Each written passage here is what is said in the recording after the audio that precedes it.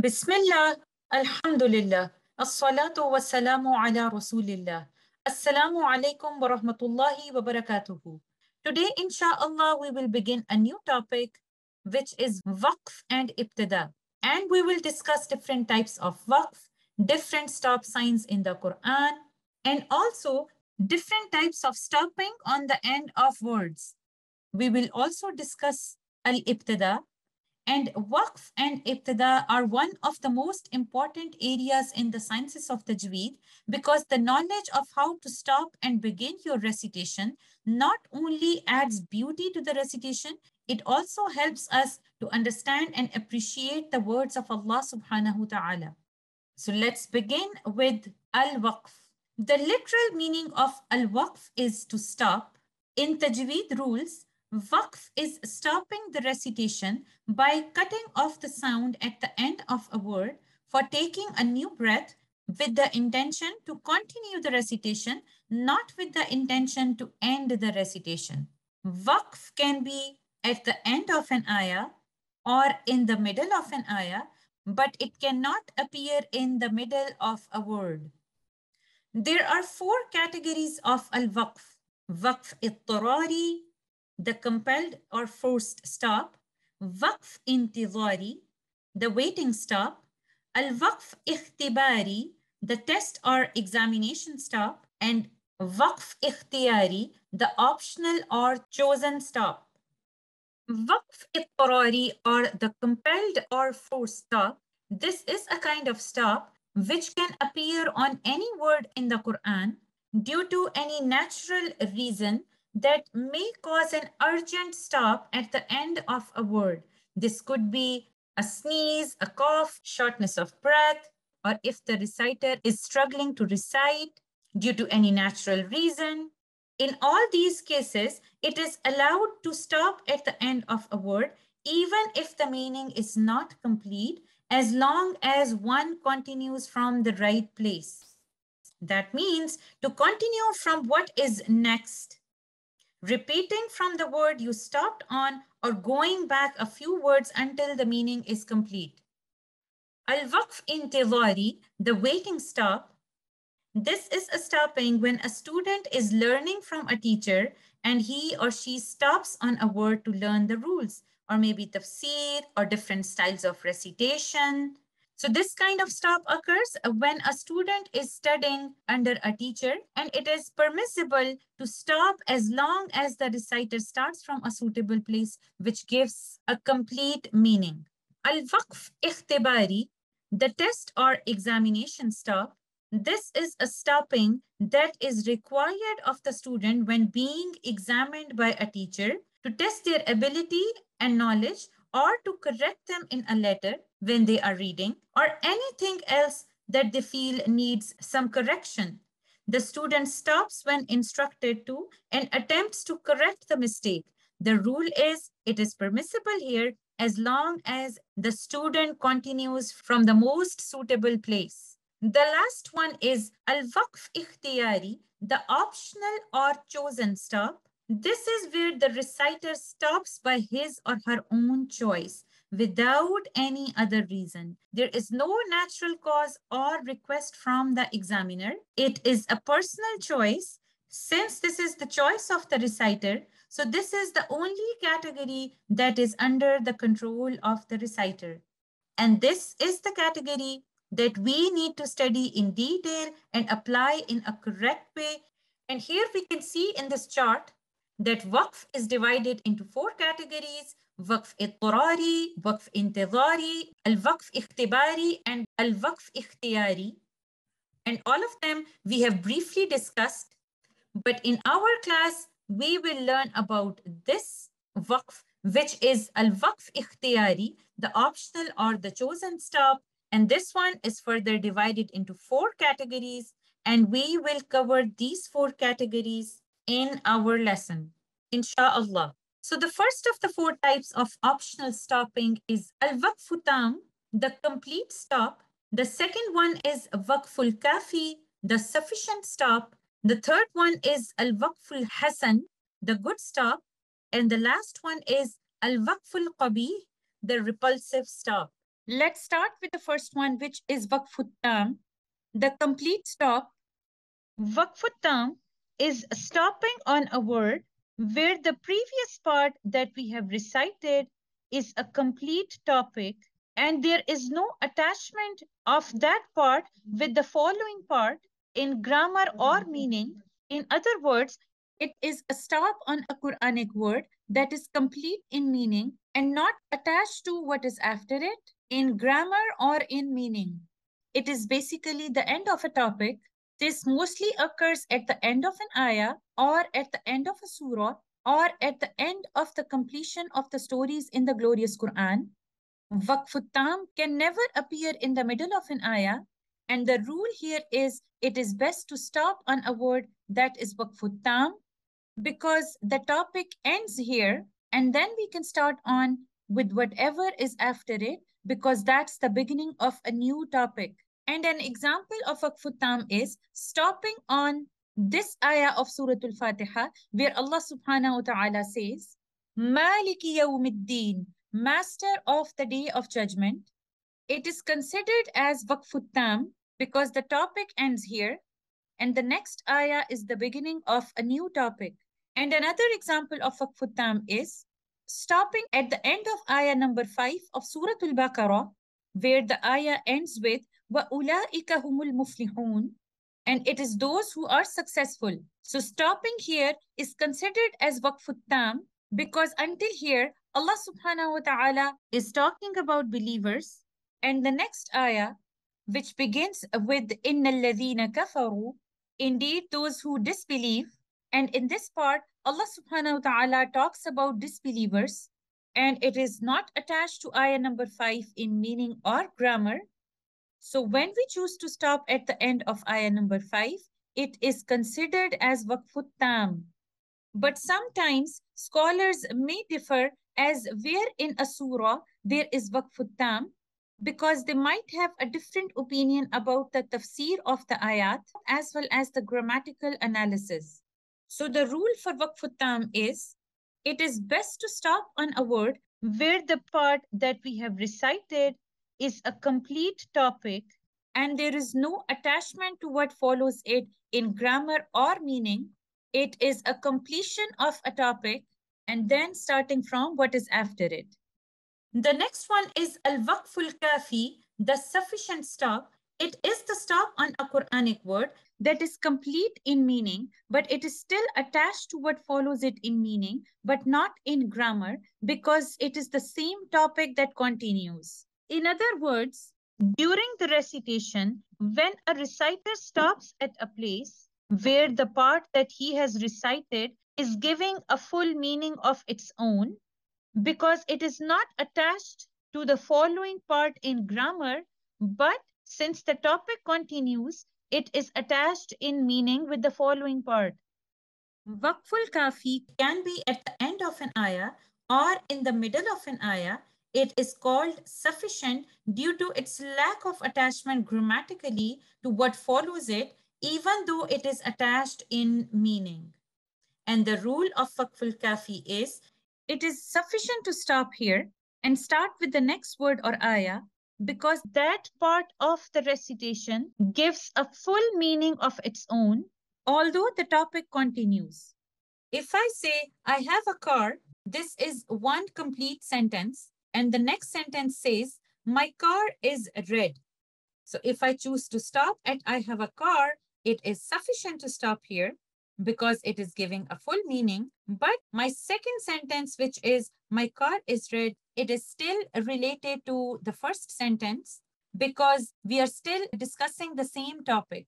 So just like that, Al-Waqful Kafi, the sufficient stop in the Quran, it is a stop where that part of the recitation gives a full meaning of its own, but it is still attached to what follows it in meaning, but not in grammar because it is the same topic that continues. So let's take an example of Waqful Kafi from Surah Al-Fatiha, ayah number 6, where Allah subhanahu wa ta'ala says, Ihdina as-sirat al-mustaqim, guide us along the straight path. This ayah is a complete sentence and it gives a full meaning of its own.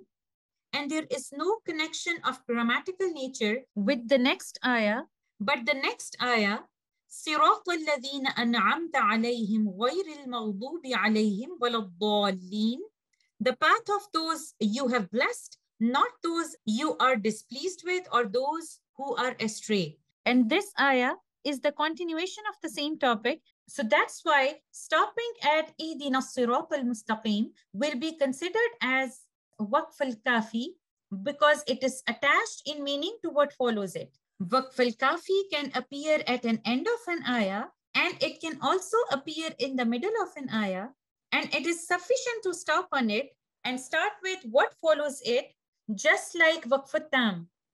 The next category is Al-Waqf al-Hassan, the good stop. It is the stop on a Quranic word where the part that we have recited will give a good sense of meaning, but still connected to what follows it in the meaning and grammar. It can be found at the end of an ayah or in the middle of an ayah, and this waqf is called al-Hasan or good due to the fact that stopping on it leads to an understanding of the meaning. And the rule for waqf al-Hasan is it is allowed to stop on it. However, if one wants to continue with what is after it, then it will depend on where it is located. If the word you stop on is at the end of an ayah, then it is encouraged to stop on it and to continue with the next ayah, as it is sunnah to stop at the end of an ayah. But if the word you stop on is in the middle of an ayah, then it is not encouraged to continue with the following part. It's better to go back a few words and start from a suitable place that gives a complete meaning. Here again, we can take the example from Surah Al-Fatiha, where Allah subhanahu wa ta'ala says, Alhamdulillahi Rabbil Alameen. All praise is for Allah, Lord of all worlds. If we choose to stop in the middle of this ayah, and we stop here, Alhamdulillah, it gives a clear meaning, but it is not good to start on what follows it, as they are connected with each other. So it is better to start from Alhamdulillah and join with rest of the ayah. However, if Waqf al-Hasan appears at the end of an ayah, then stopping at the end of an ayah is sunnah, and then we don't have to go back to the previous ayah. We can continue from the next ayah. And the last one is Al-Waqf al-Qabeeh, the repulsive stop or the disliked stop. This occurs when stopping on a word where the part that is being recited either gives a wrong meaning, unintended meaning, or changed meaning because it has a strong connection with the following part in both grammar and meaning. That's why stopping here is considered as Waqful Qabeeh. And the rule of Waqful Qabeeh is it is not allowed unless it is Waqf Ittarari or forced stopping due to some natural reason. But the reciter must go back to start from a suitable place that gives a complete meaning. Let's take an example from Surah Al-Fatiha again. If you see in this ayah, Alhamdulillahi Rabbil Alameen, so stopping at Alhamdu, which means all praise, this does not give any meaning. So waqf here is considered as waqful qabeeh because it does not give a complete or clear meaning, as it is strongly connected to what follows it. So if due to some reason the reciter stops at the word alhamdu, they must go back and start again from the same word and join it with the rest of the ayah. Another example of waqf al-qabeeh is if we stop on a word that gives a different meaning or an unintended meaning. For example, ayah number 43 from Surah An-Nisa, which says, Ya ayyuhalladhina amanu la taqrabu salata wa antum sukara. O believers, do not approach prayer while intoxicated. So if the reciter stops at Ya ayyuhalladhina amanu la taqrabu salah, and this gives a meaning that, O believers, do not approach prayer. Now you can see stopping here is qabeeh. It's inappropriate because it is giving a wrong meaning. But if due to waqf ittirari, the reciter needs to stop, they must go back to start from a suitable place that gives a complete meaning. And there are different stop signs in the Quran. These signs are ijtihad of the scholars. We might see a difference in these signs in different copies of the Quran. If the reciter doesn't know the meaning of that sign, it's better to follow these signs as per your own mushaf. They are usually written at the end. The signs that I am discussing here are found in Uthmani script, Medina printed copies. The first symbol is letter Jim. This letter Jim comes from the word jaiz, which means permissible or allowed. This sign indicates that we have an option to stop on this word and we don't have to go back in order to start our recitation. The next symbol is called sila. This symbol indicates that it is allowed to stop here, but continuing the recitation is better. The next symbol is called qila, and this symbol indicates that it is okay to continue. However, in order to give the best meaning, it is better to stop here. The next sign is letter meme, written like this. And whenever we find this sign, this indicates that it is required to stop here, and not stopping on this word could change the meaning. But we need to make sure that we do not confuse this meme with the sign of iqlab, which is this kind of meme. The next symbol is lam alif, la, which means no. And this symbol indicates it is not allowed to stop on this word and start on the following word. But if due to waqf al-ittirari, the forced stop, the reciter must go back a few words and start from a suitable place to give a complete meaning. Next symbol is these signs. They always appear in a pair, and this sign indicates that you can only stop at one of these signs. And if we choose to stop at the first one, we cannot stop on the second one. And if you don't stop on the first one, it's better to stop on the second one to give the better understanding of the meaning. And they always appear close to each other. Now let's see these signs written in the Quran in different ayat. And I took these examples from Surah Al-Baqarah. Here you can see the letter Jim. This sign tells us that it is allowed to stop here on the word kathiran. We will follow all the rules of stopping here, which in this case is stopping with maddul iwad. And then we don't have to go back. Instead, we can start from the following part, and this is permissible. And there is another stop sign here, which is this meme where I'm pointing right now. And you can see this meme is different than this meme. So this meme here is representing waqf lazim.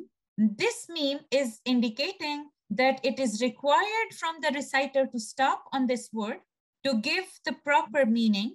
And then the reciter does not have to go back and they can start from the following part. But this meme here is an indication of iqlab, and we should not mix it with this meme, which is a compulsory stopping or waqful lazim. We can see another sign, which is sila, and this sign indicates that it is better to continue, but even if the reciter chooses to stop here, they don't have to go back. They can start from the following part. Here in this ayah, we can see the sign of qila, although you can continue, but it is better to stop here to give the best meaning. And here in this ayah, we can see lam alif. This sign of la indicates not to stop on this word and start on the following word. So it is better to continue to give the proper meaning. And here we can see these two signs, as we have mentioned already, that they always come in pair. This sign indicates that you can stop at one of these signs. So either you stop at the word raiba or at the word fihi. We cannot stop at both of them. And if you are following the Indo-Pak script, it's better to follow the signs as per your mushaf. And these signs are usually written at the end of the mushaf with their meanings. I hope this is clear to you. Inshallah, we will continue with the topic. Jazakumullahu khairan. Assalamu alaikum wa rahmatullahi wa barakatuhu.